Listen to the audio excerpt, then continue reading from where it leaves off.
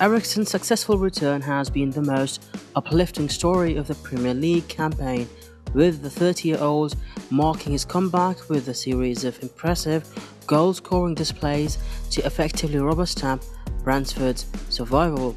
Before we continue, please subscribe to our channel. Moving on.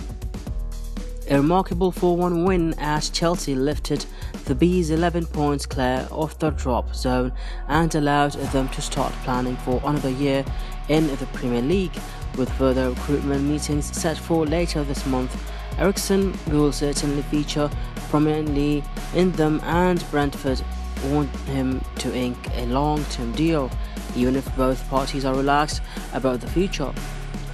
Indeed, Brentford believe there is a realistic chance of Eriksen staying with them beyond the initial 6-month deal agreed in January, but much will depend on whether lucrative offers come from elsewhere. He could, in theory, play in Spain, although he is understood to want to remain in the Premier League.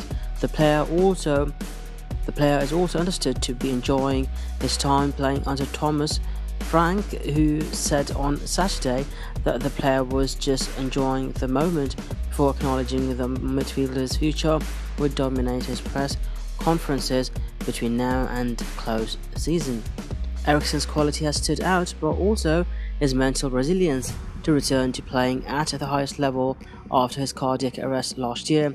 Physically, it has taken him a while to get up to speed, but a support program that had to be devised to ensure Eriksen could join the Bees has helped on the front, and the progressive club he has joined have benefited from worldwide positive publicity that will help them attract players as they look to progress and become an established Premier League club, whether he stays or no. Brentford, thank you for watching. Please subscribe to our channel.